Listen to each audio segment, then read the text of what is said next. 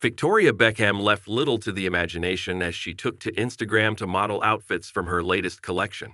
The 50-year-old Spice Girl turned fashion designer stunned in a black sheer lace slip dress that definitely embraced the current underwear as outerwear trend.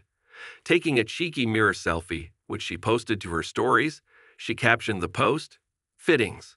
In another behind-the-scenes snap, she wore a black floor-length strappy maxi dress, which showed off her VB'd white fluffy slippers underneath. Lunch was a pic of her eating a salad with a packet of husband David's Walker's crisps folded up as a prop.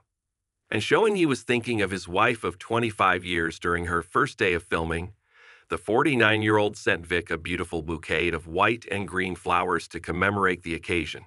Sharing the snap on social media, Victoria wrote, "I love you at David Beckham."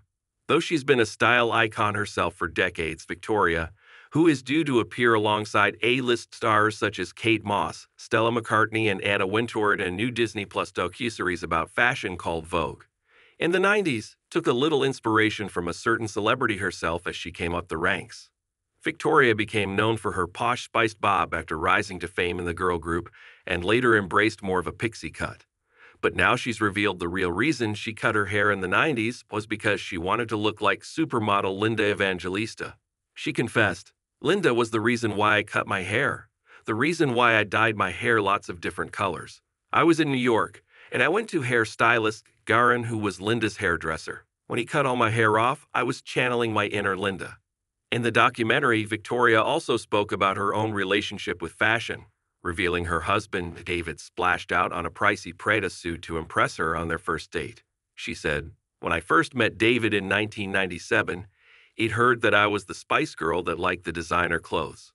So after me going to a couple of football matches, I would say I was pursuing him. He'd probably say it was me stalking him. We arranged to go out on a date together. He thought she's the one who likes designer clothes.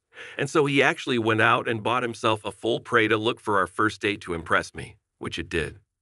Victoria's appearance in the docuseries comes after it was revealed she is going to be lifting the lid on her own life in a Netflix documentary, following in the footsteps of her husband David, who was the focus of a similar project last year titled Beckham.